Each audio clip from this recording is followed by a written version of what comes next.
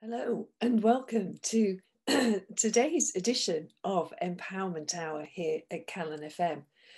I'm Denise Oliver, and today I'm talking about pets and the value of having a pet during stressful times.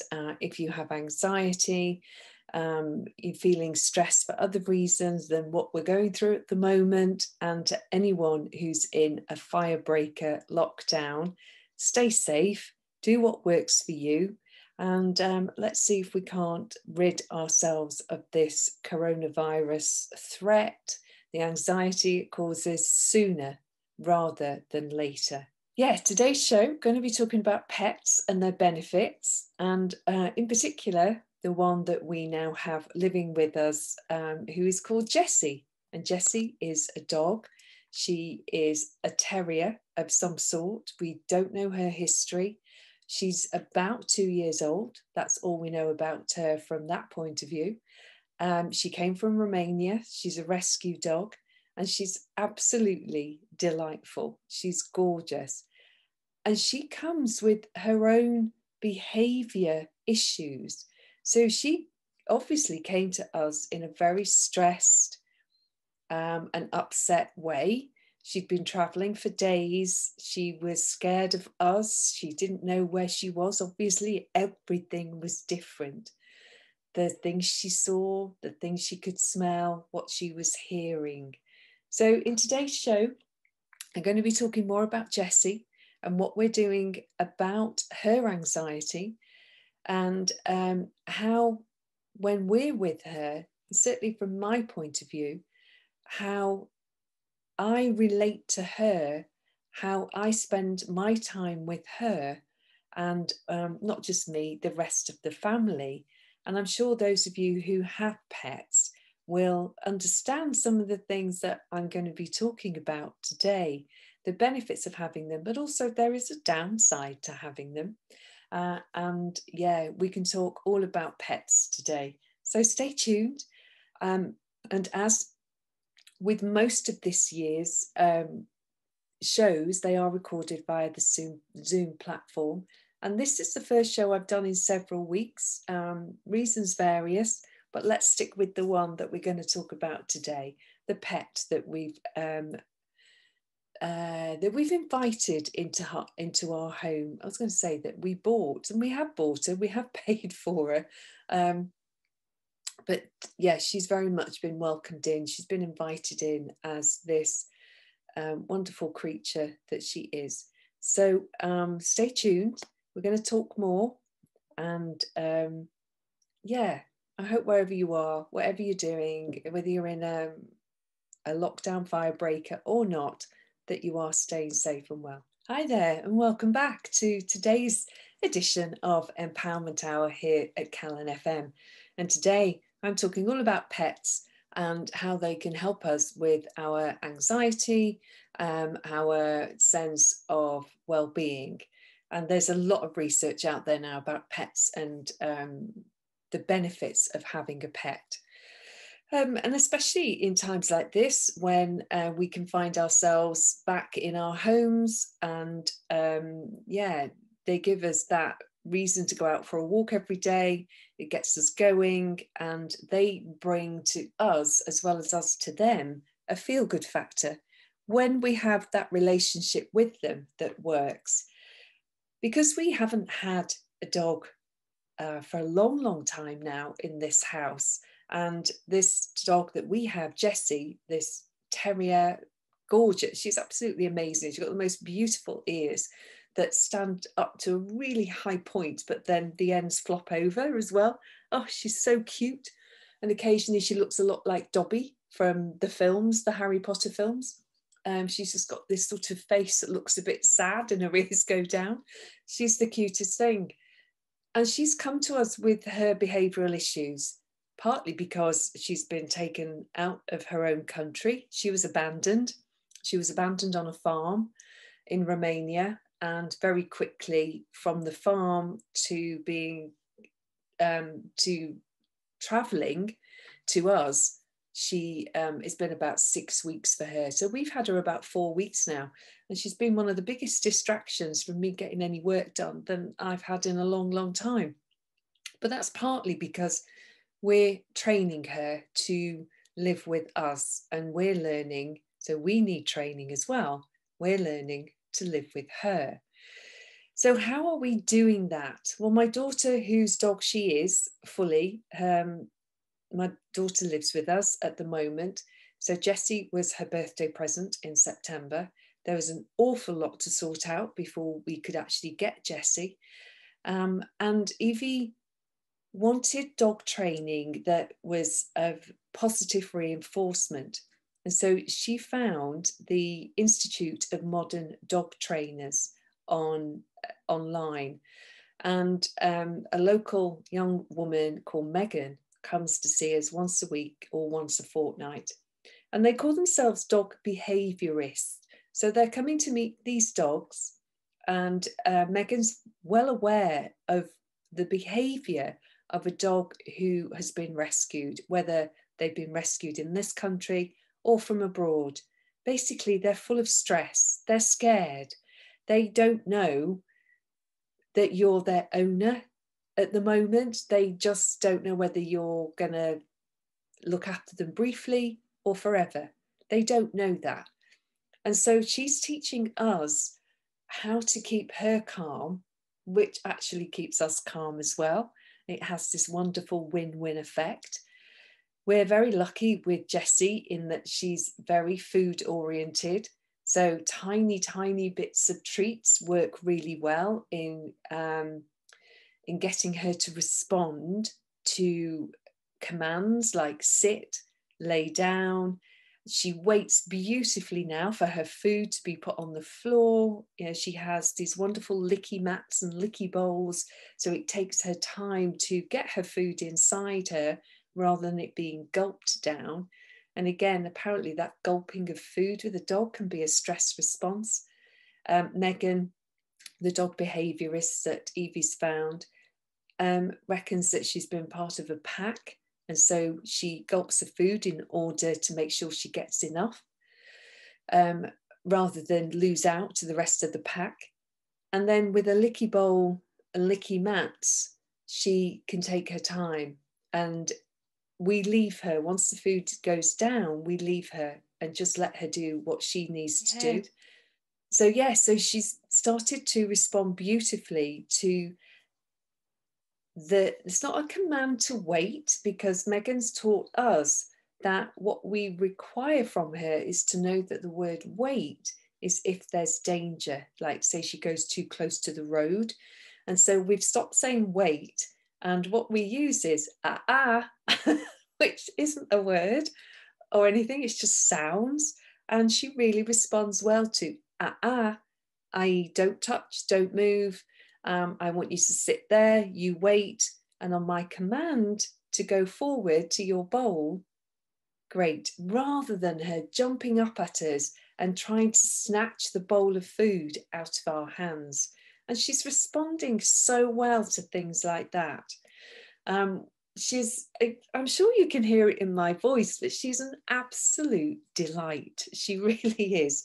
Not without her challenges, of course, and which dog doesn't have them in some way, shape or form.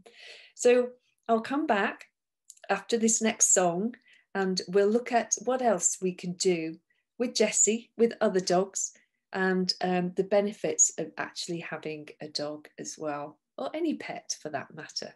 So stay tuned. This is me, Denise Oliver. This is Empowerment Hour here at Calon FM. Hi there, welcome back.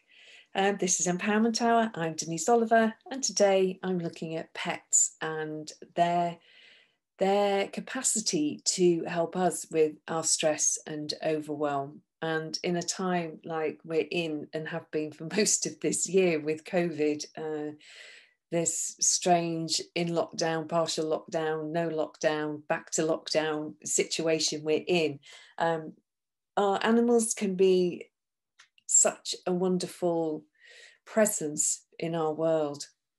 Now we have Jessie, who has come to us from Romania. This is her 4th stroke 5th week. I'm beginning to forget now. And she's had her issues and we're working with her.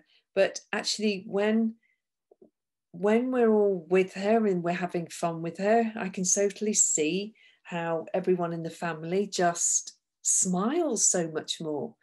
She looks at you, she wags her tail, she waits for you to tickle her tummy. And there's something about that is just lovely. It's the presence of having this dog who is a companion. Research shows that dogs that you have a great relationship with, and you can build a relationship with a dog through training them and you. It works both ways. Yes, they assist us in our stress relief.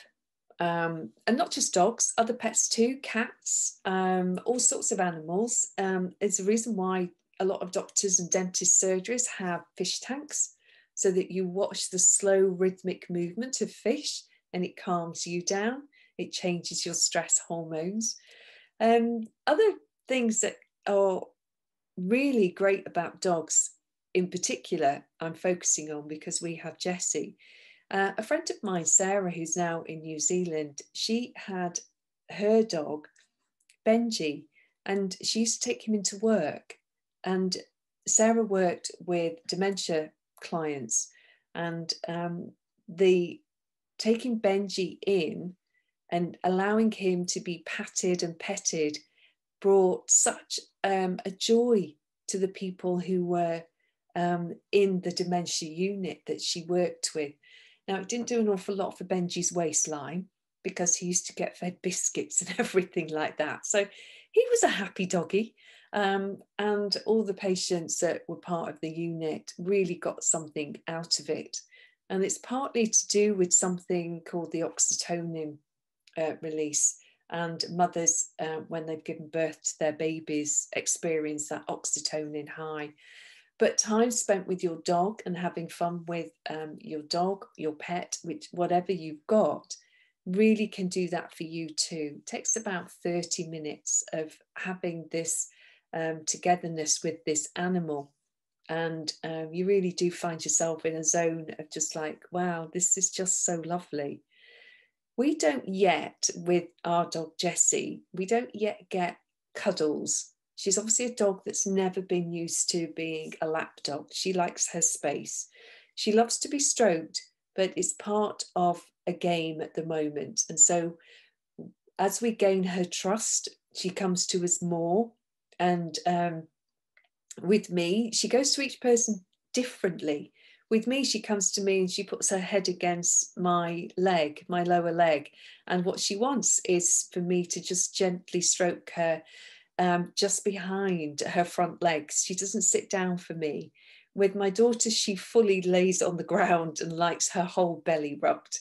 And she's just different with everyone. One of the things we are working with her, which is fun for us as well, is the playtime that we're having with her. She has a short attention span.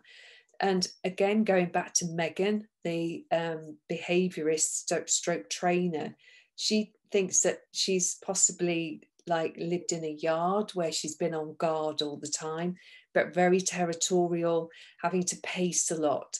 Because when it comes to gaining her attention, it's taken us a while to get there with her. But it's 4 weeks and she's changed so much in that time. We can't yet take her on long walks. So what has to happen on a lead is that we allow her to show us where she's comfortable. And she gets a lot of tiny bits of treat for that. When she doesn't run in the road, when she stops and doesn't bark at someone, she's learning through being rewarded that that's the behavior that we're looking for. So the training of her and us is ongoing. So we sort of think about getting a dog and think, yes, right, we'll go off for an hour's walk or a hike or a run here. Can't do that initially. Whether you get a puppy or whether you rescue a dog, it's not possible because they don't know their environment well enough for you to be able to do that. Now, we live in Chester. We live right by the meadows. And at the moment, what we're looking for is to train her to stop trying to escape onto the meadows, because at the moment, if she goes, she won't know where she is. She doesn't know the environment yet. So we're still walking her in the garden, primarily on her lead, to show her so that she gets used to where she lives, the sights, the smells, the sounds of all of that. It's fun, it's time consuming, but I know that 6 months from now, maybe less, she's very bright, she's very quick, she's very curious, that we are going to have a pet that we're going to have lots of years of fun with. And we are going to benefit as much as she is. So I love talking about her. She's just amazing. And I'll come back and after this next song and this break and actually talk about how we are playing with her indoors. She does require quite a lot of stimulation at the minute. So stay tuned. I'm Denise Oliver. This is Empowerment Hour. We're talking about pets and their anxiety, our anxiety, and how we can help each other. Hi there, welcome back. This is Empowerment Hour. I'm Denise Oliver. You're listening to Callan FM, and I'm talking about pets and how they can help us with stress, anxiety, depression. I'm not saying that these pets are for everyone, but since we got our rescue dog, Jessie, she's really creating something very different as an atmosphere in the house. We are losing weight because we no longer sit at the coffee table with crisps and snacks watching TV. No, it's about being around her. And if we left them out right now, she would just gorge on them because she hasn't been trained to not eat our food. She will eat anything. So we're enjoying it in many ways. And I'm looking forward to the day when we can safely take her on long walks, on a lead, off a lead, however that works. And it takes time. It does take time. She's not just come here and be the perfect pet. We've had, she has peed in the house, that sort of thing. And we know that it's a stress response. We're getting used to things that stress her. So if she doesn't get to have her alone time, she gets stressed. She needs to have her space just like we do. What was I going to talk about? Oh, yes. So I said that I would talk about how we're playing games with her. And my daughter's very, very inventive. She's great. She's bought all sorts of toys for her. But we realized, or she recognized very quickly, that this dog probably hadn't had pet toys like we see, like you can buy in the shops. And it's taken her like 3 going into 4 weeks now to know that that her toys are things that she can play with, that they're there for her to have fun with. And she didn't get this. She obviously never had one before. So instead of that, a paper bag has been amazing. A paper bag with tiny bits of treat in the bottom, but then full of paper, so that Jessie has to rustle through everything and really literally get to the bottom of the bag. And yesterday she had this very large paper bag, and she burst through it, and it looked like she was, I don't know, she looked like she was the present coming out of the bag. So just watching her do that, I can feel my mood lifting. What else have we got? Big egg trays, so no eggs in them, but with a tiny bit of dog peanut butter in there. She scrabbles around. So you've got the egg box, so where the eggs were, tiny bit of peanut butter, only in 2 or 3 of the container bits, full of paper then. And then she scrabbles through all of the paper, whipping it up and just making a paper mess on the floor, which gets cleaned at the end of the day. Because we have a log burning fire, so all the paper, shredded paper, goes on the fire. And Evie jokes that all the sort of paper that gets left on the floor is Jessie's artwork, and the artwork, when it goes in the fire, is going in the gallery. And we just start it all again the next day. And something else that Evie found for her that really does help her with Jessie's stress is a snuffle bag. I've never seen anything like it before. It's like the size of a small round cushion, and it's got lots of felt bits that stand up inside it, and it's got a drawstring around the neck of it.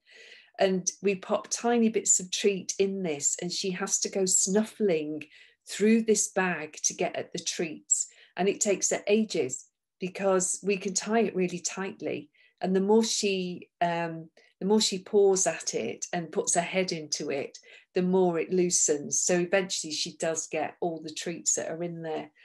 That she loves. She takes that to her bed and puts that in her bed with her.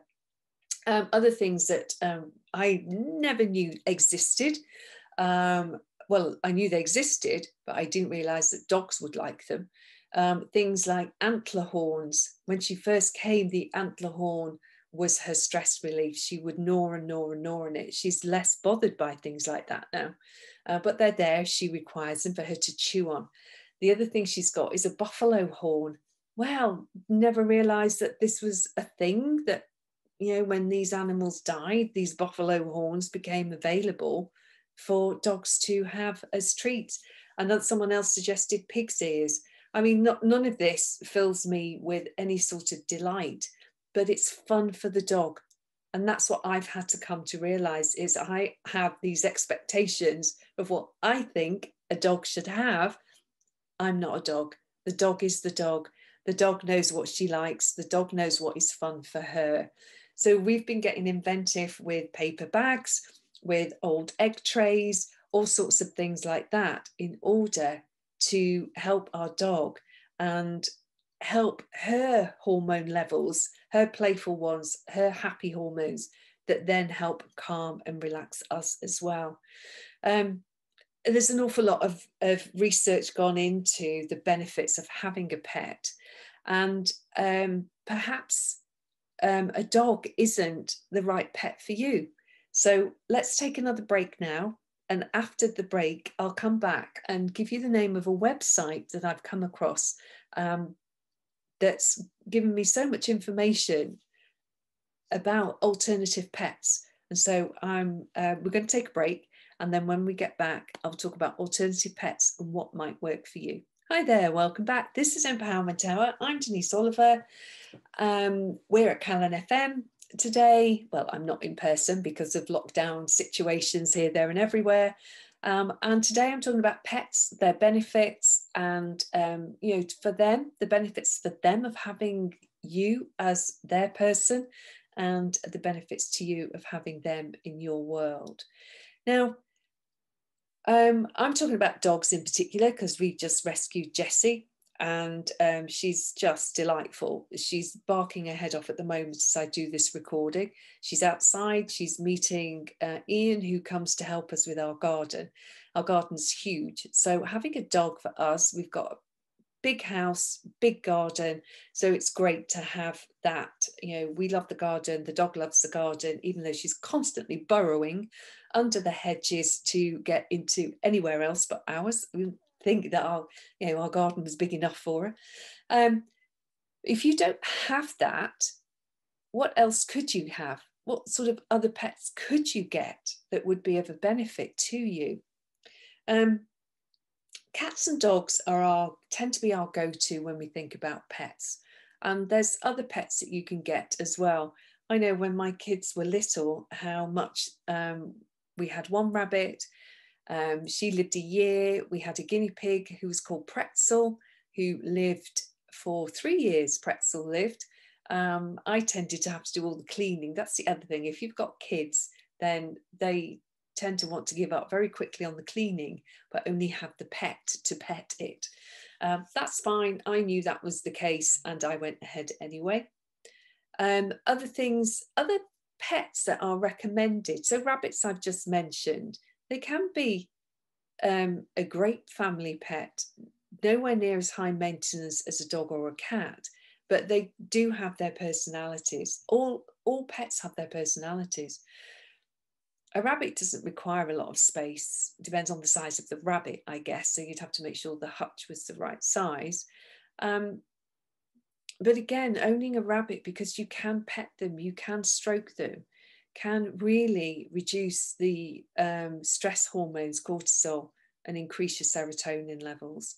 So petting and snuggling your choice of pet can really help lower your blood pressure, lower your heart rate, and just bring that sense of ease to your body. So other pets that other people have, I talked about fish and why fish tanks are in doctor surgeries, dentist surgeries, because watching a fish tank full of fish, watching their movements, it's been scientifically proven to reduce stress and calm your heart rate. Now, I'm not a fish lover. I don't want to be cleaning out fish tanks. That doesn't work for me. So just know you. Would that work for you? Would you enjoy that? Other pets, birds. I've got a friend who has a parrot and he adores his parrot. And he spends so much time with this parrot. And she's a stunning colour. She's like pale blue. Amazing, amazing colour. But the things with birds like parrots is they can live a very, very long time. She has an enormous cage that she lives in. Mario is teaching her to say occasional words. They don't let her fly, I have to be honest. And part of me is a bit like, I think birds should be allowed to fly. But people who like them, people who want the pet that they can have in a smaller space, well, that's great if that works for you. Birds encourage you to have some sort of social interaction. You can talk to your bird, you can feed your bird, that sort of thing. And talking and teaching your bird tricks can often help your health and theirs as well. And then what else? Well, what about snakes or lizards? Again, wouldn't work for me. But apparently, lizards and snakes become very attached to their owners, and they recognise who the person is who's caring for them, who feeds them, just like a dog or a cat does. And some of them have certain mannerisms that show you when they want to be petted. And things like snakes, lizards, animals of that ilk, if you have allergies to pet fur, then they could be the thing that work for you. Wouldn't work for me. I just know that. And you have to know you, and you have to work out what would work for you if you're with a family, what would work for your family.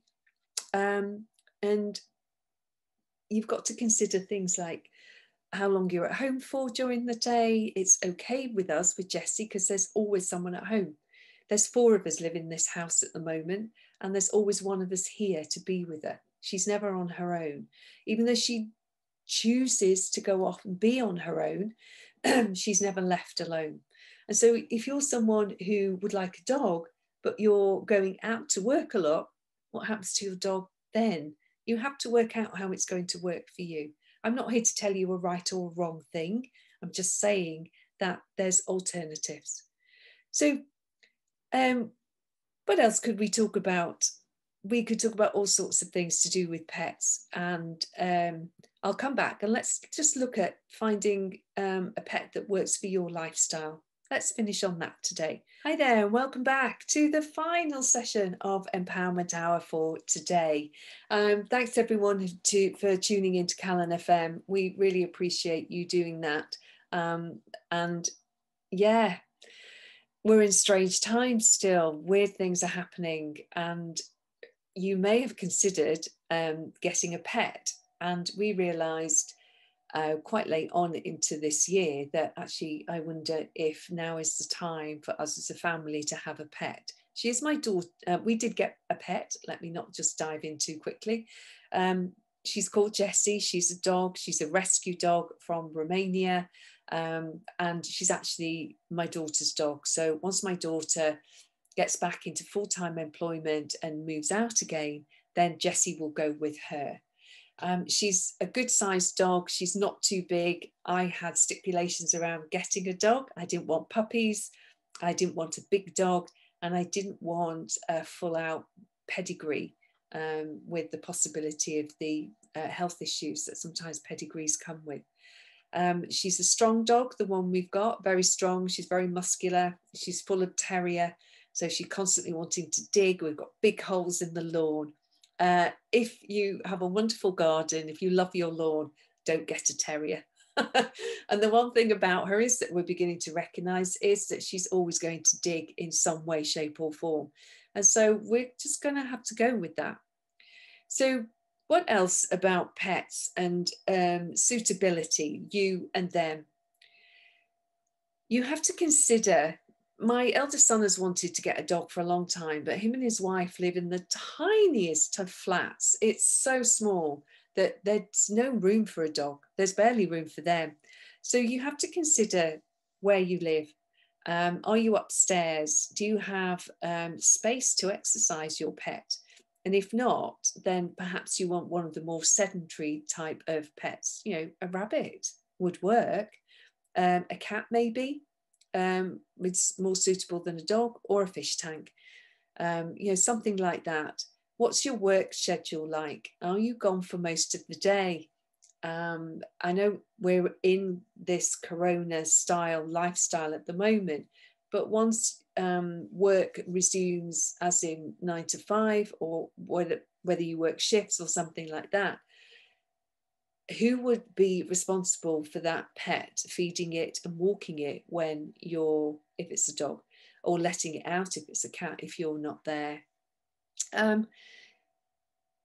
Large breeds of dog, for instance, if you've only got a tiny yard or small flat, is that fair? Is it fair on you? Is it fair on the animal? And I think that's what I would look at there. Perhaps you're someone who, when everything gets back to whatever the new normal is, the new possibilities, perhaps you do a lot of travel. And although you love to come home to a pet at some point, who would look after that pet when you're traveling, whatever that pet is? Now then, the one thing that we've looked at as well was we didn't want a very furry dog, because I personally didn't want a lot of shedding. Excuse me. There are many different breeds of dog and cat, and they're now being bred like the cockapoos and things like that, so that shedding doesn't happen. But then perhaps you're more into a reptile where there is no hair to shed. So choosing a pet for you, you have to be honest with you about your lifestyle and how that pet, if you're not around, would be taken care of. So perhaps you could borrow someone's pet. Perhaps you fancied having a dog. Perhaps you start going on dog walks with that other person, socially distanced, if you're not from the same household, that sort of thing. My daughter did that. She got together with her friends at the start of lockdown, and this is really where it came from.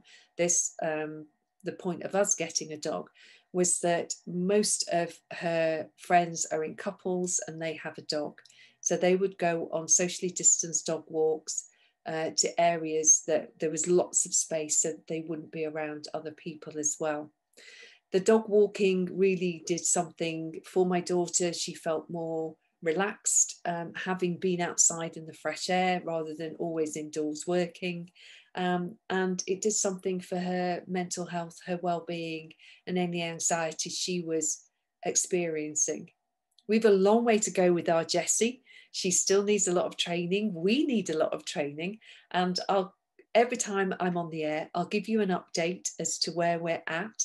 If, like us, you wanted to find out more about the positive reinforcement dog behavioural training, then look up IMDT. And if you've been interested in doing dog training yourself, then perhaps IMDT would be a good place to start with their courses. So Thanks for listening today. Really appreciate each and every one of you who chooses to tune in. Apologies for all the weeks that got missed. I just forgot what day it was, where I was, as we were getting used to having Jessie in the house with us. So I'll be back next week. I look forward to being with you again then. Stay tuned to Calon FM. There's lots more to come. Really love having your company. Stay safe, everyone. Bye for now.